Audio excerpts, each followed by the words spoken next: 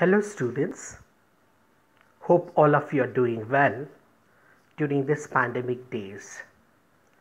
Take care of your good health. Well,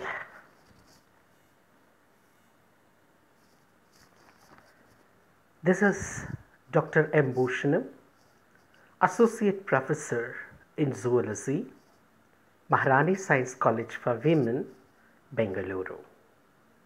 In today's session of genetics, we shall learn the concept of norm of reaction under section 2.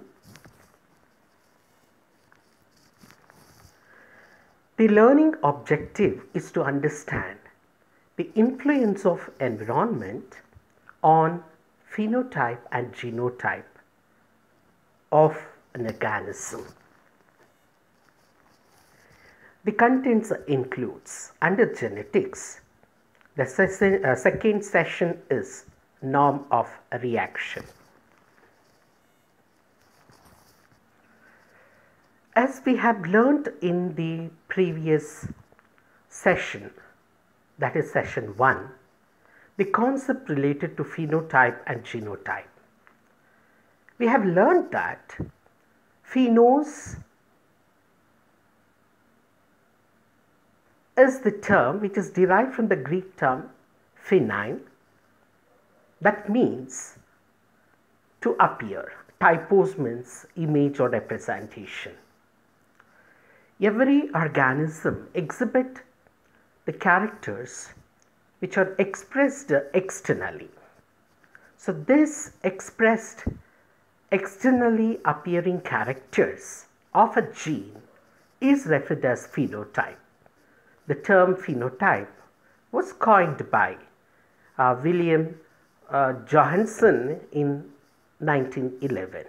Down in the picture towards the extreme right side is the picture of William Johansen, and towards left side we can find a flower related to two different colors. One is of blue, the other one is of yellowish green, indicating that the color expression is related to the genes of those particular flowers.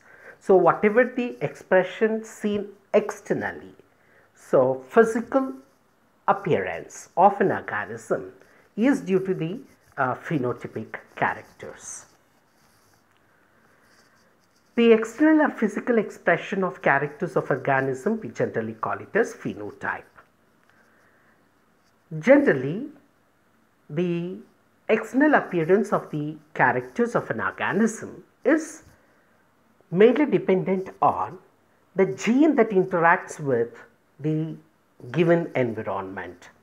So based on the influence of environment, the genes will express their characters, and these characters will be expressed outside,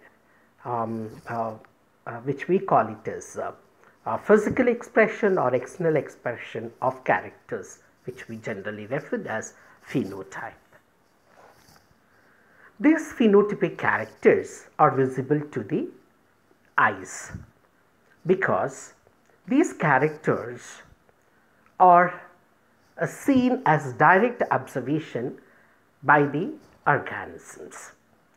The phenotypic characters tend to have the changes based on the developmental stages. So throughout the life there appears change in the phenotypical characters of the organisms. The phenotypic characters are generally expressed by the characters by using the words. For example, height of the pea plant can show externally either the tall character or the dwarf character.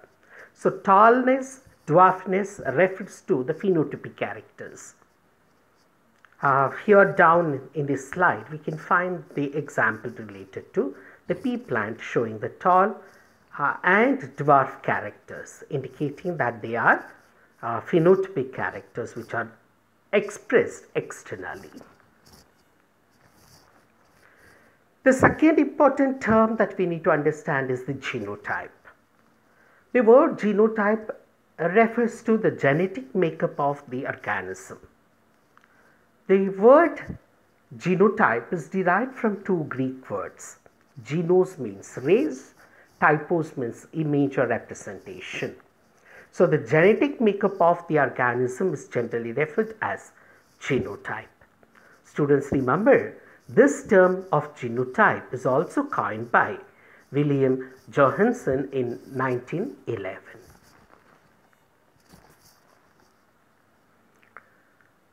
The genetic makeup, when we address for the genotype, it otherwise refers to the gene representation of a particular character. Generally, the gene representation is seen as alleles or allelomorphs, as two subunits or alternative forms on two homologous chromosomes.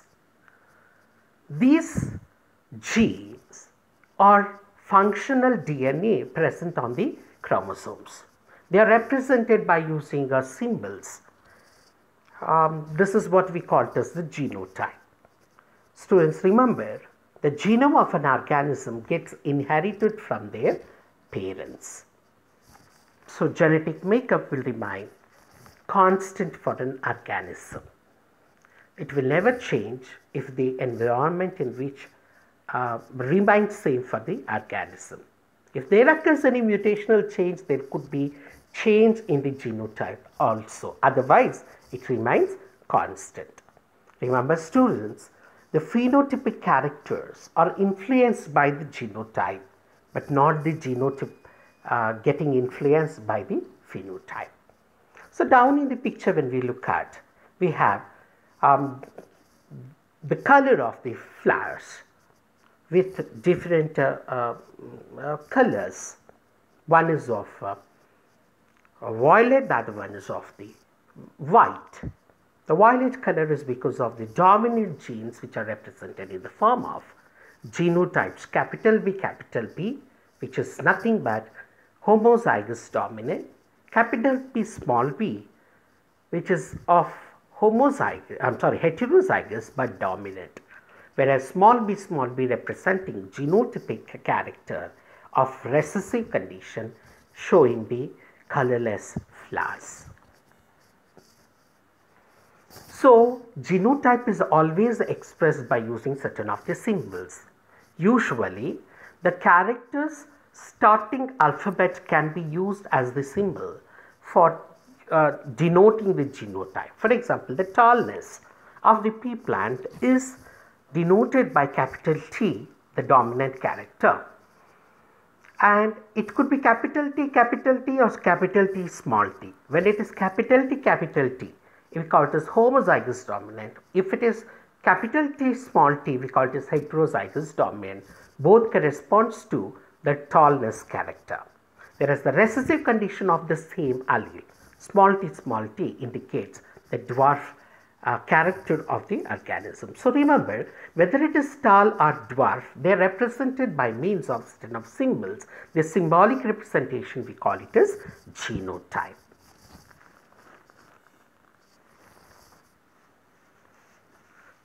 Well, if we are exposed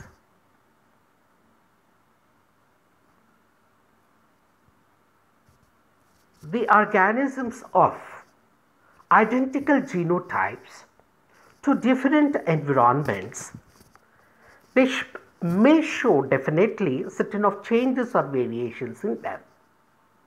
It's because environmental influences like temperature, light, then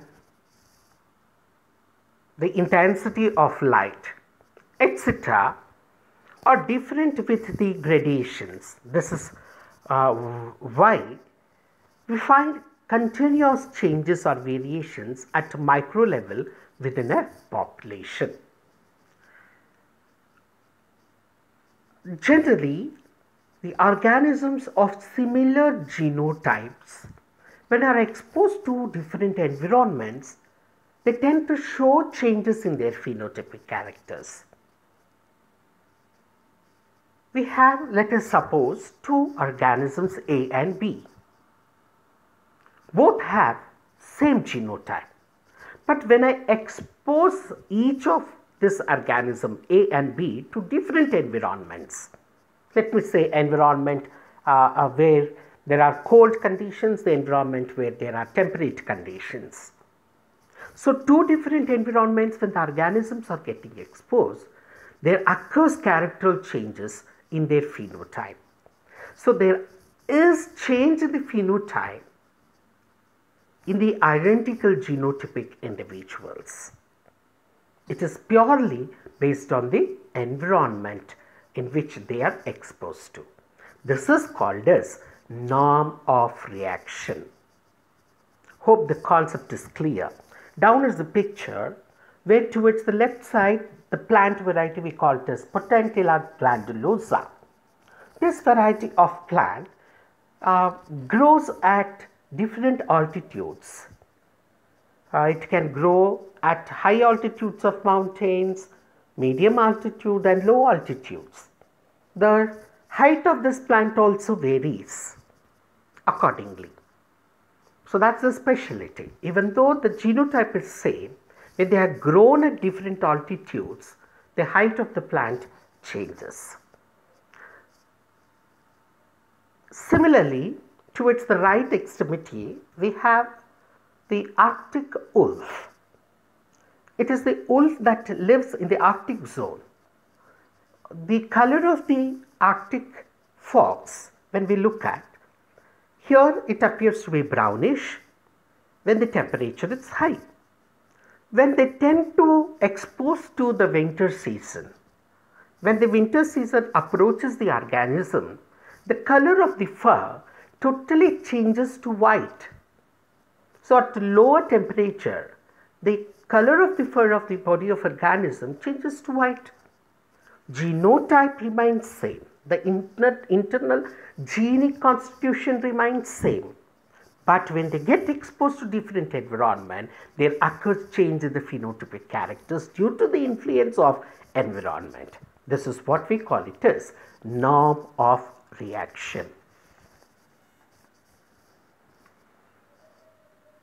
So in ecology and genetics, a reaction norm, also called as norm of reaction, describes the pattern of phenotypic changes of a single or same genotype across the changed environment or changing environments. So just now we have understood the concept of an Arctic fox. So during the other seasons other than winter, the color of the fox fur appears to be brown. Onset of the winter season will make the organism to lose the color of brown and becomes colorless. The snow Arctic fox is what we see towards the right side. Students, remember, this is what we call it is the organism remains same here. Genotypically it is same, but external features changes for the animal when they exposed to different environments. This is called as norm of reaction. And this concept was given by Richard Olterac in 1909.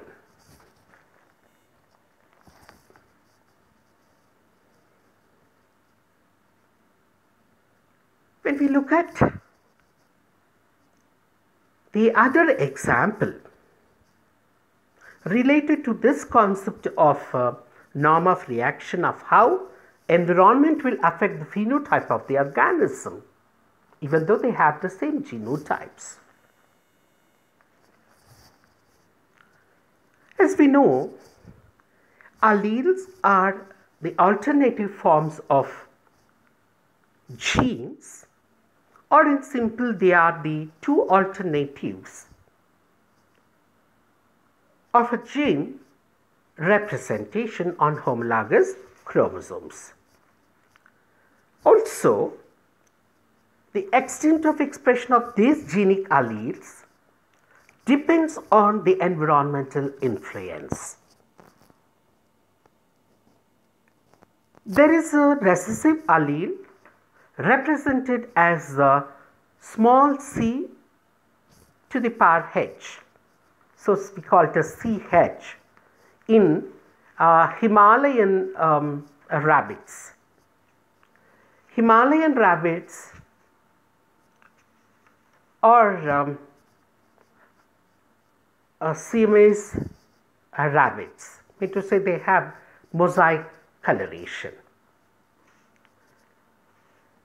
This small CH is the gene that codes for the enzyme called as tyrosinase. This tyrosinase enzyme is heat sensitive enzyme. This enzyme is involved in the production of a dark pigment in their coat called as melanin. I repeat, students, CH in its recessive form will induce the production of tyrosinase enzyme. That tyrosinase enzyme will in turn produce the dark pigment called melanin in the coat of the Himalayan breeds of rabbit.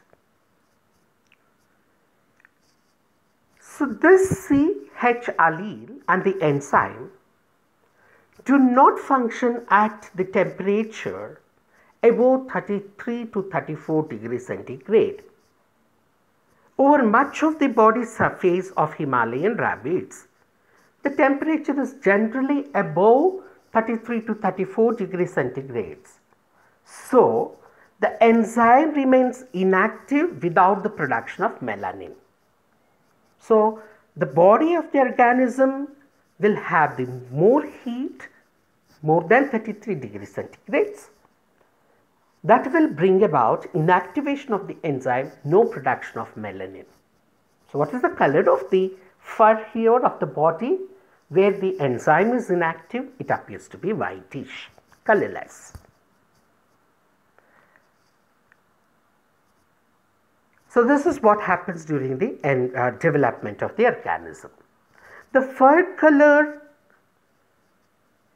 becomes light or colorless when the organism doesn't produce the tyrosinase enzyme that will never produce further melanin pigment in them. But the body parts of the extreme ends, such as the tail tips, ears, feet, nose, etc., the temperature is usually below 33 degrees centigrades. So, when the temperature is below 33 degrees centigrades, the enzyme from the gene CH, tyrosinase is produced. When the tyrosinase is produced, melanin synthesis takes place. So, the extreme tips like the mouth region, the ears, tips of the legs and of the tail, when we look at it, appears to be dark color. So, that is what you find in the mosaic Himalayan breed of rabbit here in the picture down. So, what is the indication here? When the environment influences the organism, the same organism, at certain parts it will activate the gene, at certain parts it will inactivate the gene, so that two different characters are seen in the same individual.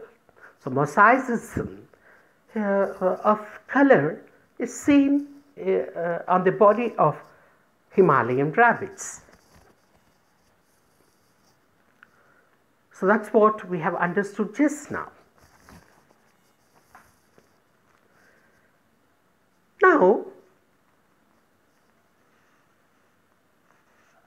supposing if the temperature of the body of the organism is artificially altered by keeping an ice pack on the body of the rabbit, Himalayan rabbit. So, what happens when the ice packs are kept? The temperature falls down there. So the place where the ice caps are placed appears to be black color fur. So indicating that wherever the temperature is low, the enzyme becomes active. Wherever the temperature is high, the enzyme becomes inactive. So the enzyme is directly in contact with the temperature activity. So it is a temperature sensitive enzyme and gene, giving different colors for the body of the organism of Himalayan rabbits. So here is a demonstration where the enzyme tyrosinase, responsible for the synthesis of pigment melanin, will become more when the temperature falls below 33 to 34 degree centigrades. The same can be activated when the temperature is high. When the temperature falls, the color becomes darker. When the temperature becomes more for the body, the enzyme becomes inactive and no synthesis, so the color becomes colorless or white. So down in the pictures, you can see how the organisms of Himalayan rabbits look like. It remains same with the Siamese cats of the Arctic zone again. Similarly, we have another example related to the norm of reaction is Drosophila. The temperature changes for the gene called as Tetraptera that controls the formation of wing. Scientists have seen that when the temperature is 25 degrees centigrades, this gene of Tetraptera will have 35% of penetrance. So its activation is only 35%. So what happens to the rest of 65%? It will not be activated when the temperature is 25 degrees centigrades. Let us see at further low temperatures of 17 degrees centigrade, the penetrance power of this gene of Tetraptera further gets reduced to 1%, indicating that only 1 in 100 will show the formation of the wing, the 4 number of wings, tetrapterans. So this is a special condition that you find for the Drosophila. So development of the wing is under the control of a gene called Tetraptera, but the activity of Tetraptera is controlled by the temperature. Higher the temperature, better the development of the wing be. Lower the temperature, wing development will also be reduced in the number of individuals. It is purely dependent on the penetrance power of the gene. Similarly, there is a recessive gene called VG, standing for vestigial wings in Drosophila. This vestigial wing gene is also influenced by the temperature. Students, remember here, when the temperature is 32 degree Fahrenheit, the wings are feebly developed. They extend very little. So the size of the wings will be very small.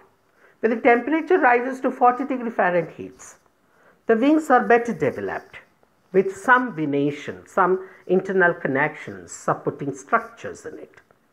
The temperature is 88 degree Fahrenheit, wings are very well developed with a very proper or conspicuous venation in it. What does it indicate? The formation of wings is again under the control of the temperature. Okay, so the gene activation is seen when the temperature becomes higher. So indicating that it is also a very good example related to norm of reaction. Students, what is norm of reaction?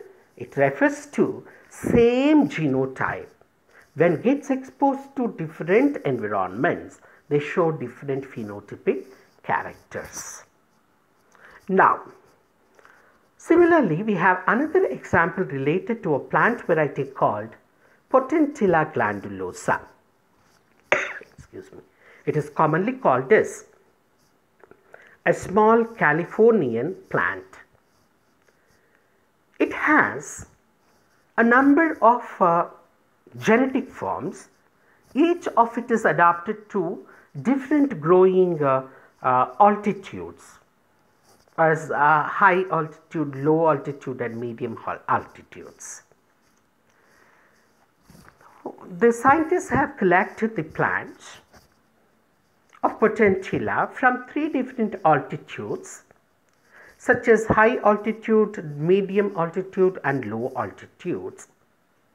Now, one plant from each location was split or cut into 3 units or 3 cuttings, so that each cutting had the genotype which is similar.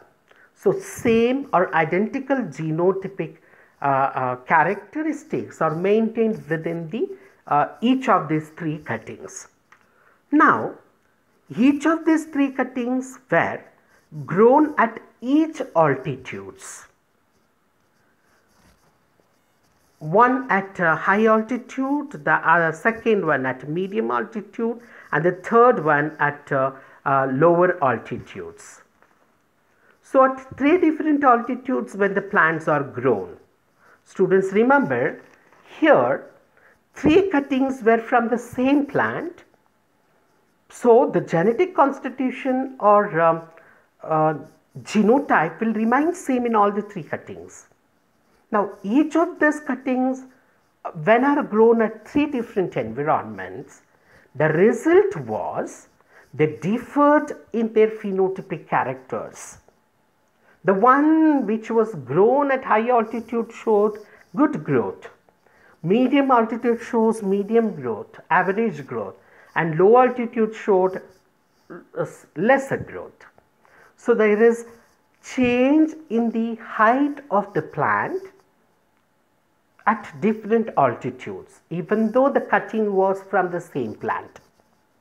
The second important feature is that the number of leaves, the overall size and shape of the plant started showing totally different characters. So, this is due to the condition referred as environmental influence. So, same genotype when the plant cuttings had, but when are placed at 3 different altitudes, we find difference in the growth, difference in the shape of the leaf, the number of the leaves, then overall form of the plant is because of the variation in the altitudes. So, this is what we call it as norm of reaction. Phenotypically they are different, but genotypically they are same. Okay. Why they are different phenotypically? It is because of the environmental influence on their traits. The next classical example related to norm of reaction is Arctic foxes. The coat color in these foxes are influenced by the alleles or the genes with light and dark colored fur coat. The pigment is dark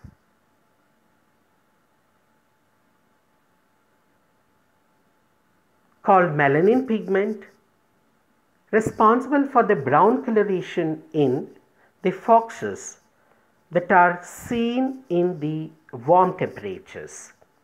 But at the cold temperature, the color of the coat remains lighter or colorless. The important condition here is that during the onset of the season, the brown colored fur on the Arctic fox started slowly replaced with the white color coat as the winter approached it. By the time snow covers on the ground, the dark coat color changes completely to white. It is for the better camouflaging, better mimicking the surrounding environment in order to capture its prey. So down in the picture, when you look at the brown color fox, which is seen towards the extreme left, started to develop the white color fur by the time when it approaches the winter season. You can see the external environment with the snow cover matches with that of the fur color of the body of the fox. It is to mimic the external environment to capture the prey. So that's a specialty related to the Arctic fox. The next very example related to norm of reaction is the height of human beings.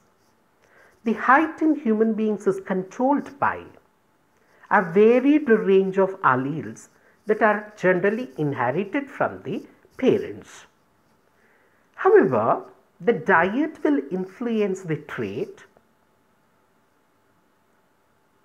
of the phenotypic character in the individuals here. If we take the food that has no calcium, then phosphates, and even food with poor nutrition during the critical period of the growth, that's before the adolescent age, what happens? The individuals will have retarded growth. It is because of undergrowth of the bones and the muscles seen in the individuals. The affected individuals doesn't show a very proper growth. Students, but remember, when the organisms, that is the human being, starts feeding on the supplement nutrients, they tend to attain the normal growth. So genotypically the individual is same. Because of the external influence, there is change in the characters of the phenotype. So this is what we call it as norm of reaction. So norm of reaction refers to the phenotypic expression of a single genotype across a range of environments. So that's about the importance of norm of reaction. Students, after we understanding the concept related to the norm of reaction and examples related to it, it is important for the short notes, 5 marks question it is of. Now we shall try to understand the MCQs related to the norm of reaction concept. The alternative form of a gene is called as what? It is called allele. So answer is D. Which term represents a pair of contrasting characters?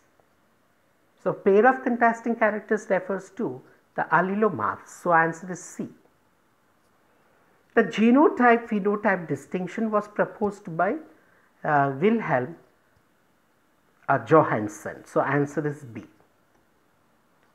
The composite of organisms' observable characters or traits is called as what? Observable traits, phenotype. So answer is B. The genetic makeup of an organism constitutes the genotype. So answer is A.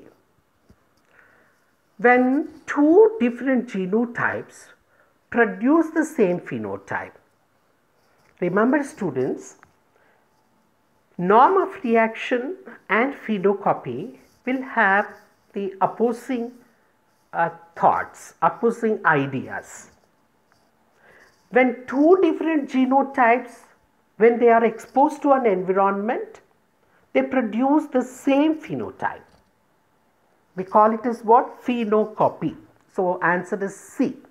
Phenocopy refers to two different genotypes showing the same phenotype.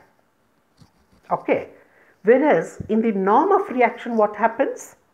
Condition wherein genotypes will remain same. Okay, but phenotypes will be different at different environments. So when two genotypes with same phenotype is seen, we call it as phenocopy. Phenotype is copied. Whereas, see the condition here. In an experiment, you attach an ice pack on the chest of an Himalayan rabbit for several days. What will you expect to see there? What happens when an ice pack is kept on the chest of the Himalayan rat?